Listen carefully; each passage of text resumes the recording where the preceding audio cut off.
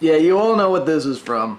right? I mean, I've been warned. It's like one of the other few things people have told me about, and I've caught on to. And I said, oh, maybe they'll work it in a smart way, or a really clever way, or a way that's not so cliched and contrived. But no, love triangle! Fucking love triangle! I hate love triangles! They are so... they're just a distraction. They delay what we all know is gonna happen. The only time it can ever work, in my opinion, I shouldn't say that, but the only time I have seen it work is in comedy. When it's played for laughs, I think it's very, very funny. But when it's played like, no, this is serious drama.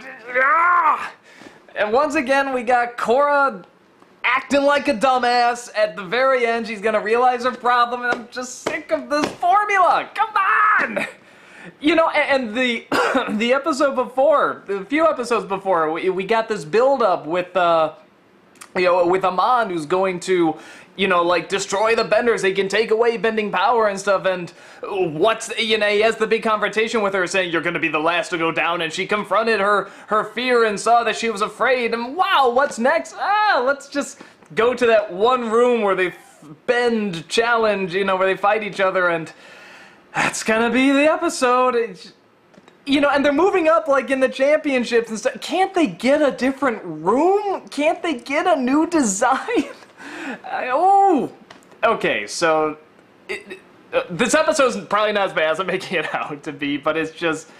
oh god, and you got the bully! There's a bully in this now who's like, oh, you smell that? That's the stench of losers. I'm like, did I really hear that line? And he's like the most generic, you know, what the hell is that movie I saw? I think it was called Real Steel.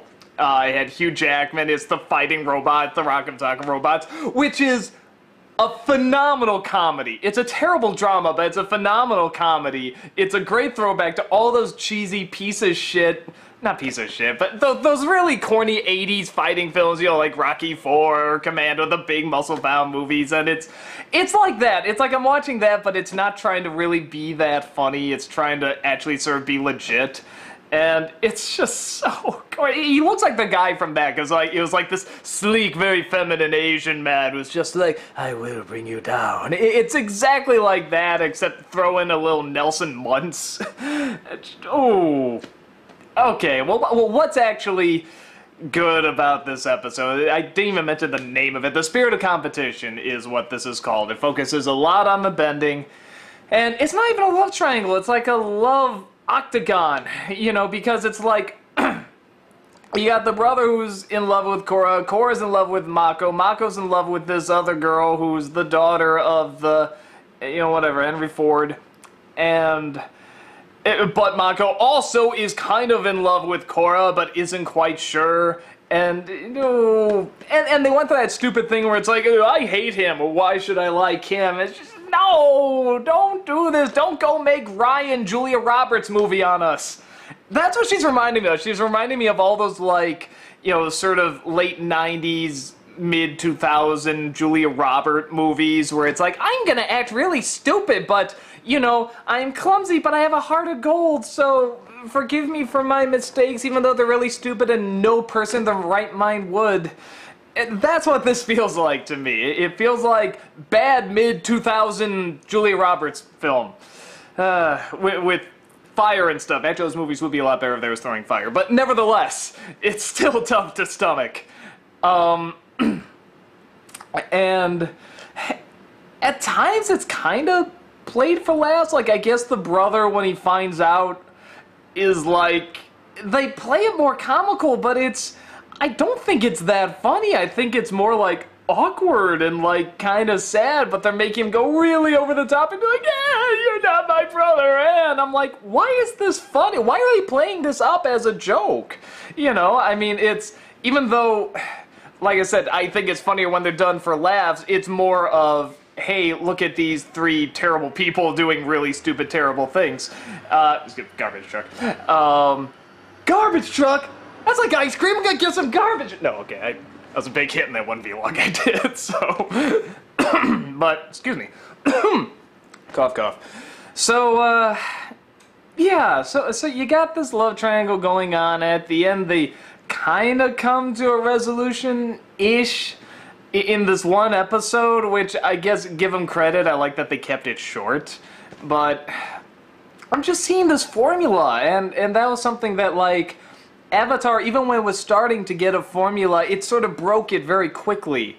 You know, like with the chase aspect, or they find a way to do variations with it, or add something new to it. And this just seems like you got the love triangle, you have the sports cliches, you have that they can't get along and they have to come together at the end, you got the really fast resolution, you have the bullies, it's Mighty Ducks. I'm watching the Avatar version of Mighty Ducks, and I don't want to see that. I want to see the stuff they were building up before. And I want to see new locations. Please, you can still stay in the movie, but give me, even if you're going to do the competition, which it looks like they're still going to do, because at the end of this, like, the big cliffhanger is, oh no, those guys are really good. Are we going to win the championship? There's a fucking guy who can take away bending powers as this terrorist. And a badass, awesome villain, and like the big cliffhanger on this one is, oh no, the other team's pretty good. No! But what I was getting to is, even if you're gonna keep it in that damn room or that damn game, change up the set. I mean, in the, whatever, the big championship or the tournament, make it bigger, add stuff, do something. You're getting some really nice angles, and that's great, but I am tired of looking at the same places. Just, change it up. I mean, that is... And I like the new stuff that they're doing with this. Don't get me wrong. I like that they're... It's okay to keep it in one place, but it's just... Change it up. Do something different. You know, just moving the camera angle down here or up here or down here. I mean, it's like, I'm just tired of looking at it. So that's sort of the... Despite everything else, like I said, I'm not the fan of the love triangle or the bully, or, I mean, those are like two things I really, really hate together in one episode, when it's not done for laughs. So, oh god, they even have the guy, like, he comes in, he sees them kissing, he has the flowers, I'm like, oh my god, are you serious? The people who brought us Avatar brought us oh! No! And the other thing too is that I was actually liking the date they were going on with the brother, again, blanking on the name, and how they were doing the belching contest and so I was actually sort of liking them as a couple. But it looks like they're building up that maybe her and Mako might be the couple, or not. Now he's going back to the other girlfriend that, I don't know, will die or something. Somebody has to die in this. That's usually how it works. But you got him there with, like, the flowers, and they get blown away, and he sees them kiss. I'm just like, God, talk about Pearl Harbor soap opera-ish bullshit. And it's because it started off with him just saying, Korra, I just don't feel that way when she confessed. I thought, oh, maybe they're not gonna go that really cliche route that I thought. They sort of built it up like they're going to, but they're not gonna go that route. And then they go that route. They really made it look like they weren't going to do that, and then they do that. And it's not fun, it's tedious, it's annoying, it's boring, and I'm not a fan. I'm sure everyone was waiting for this vlog where I come out and say, what? No! Well, there you go. What? No! That's my raising and shaking my fist. So, like I said, I liked it when Korra and the brother were together. That was nice. And the bending competition, I'm already pretty sick of. It's sort of like the stupid Quidditch matches in Harry Potter. You see it once, and it's like, well, went over so well in the first movie, let's do it in every single fucking movie after. And let's change nothing about it. It's the exact same goddamn game every time, except, hey, there's a new character watching. It's just the same thing. So, if you like that sort of sports movie stuff, I mean, it's still well animated and everything, cool, it just bores the sin out of me, so, yeah, there it is, not a fan of this one. and I like most of the changes they're doing, but the one thing I really think is missing is I think they should really start changing up the locations, at the very least how they look. Have them redesigning a place, or changing something up, or maybe like I said, in the Tournament of the Championship, like, have them actually add something, dress it up different, or take it to a different room, or just something. I'm just, as pretty and nice as these angles are and the animation is, it's still the same goddamn place, and there's only so long you can look at the same goddamn place for something that's supposed to be action, adventure, fantasy, you know, cool visuals. There's only so long you can look at it, so...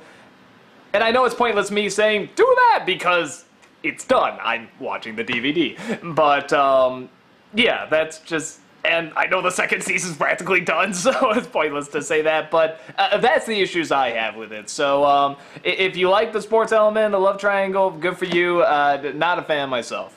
So, yeah, that's about it. I'll see you in the next episode. Probably see more bending there, too.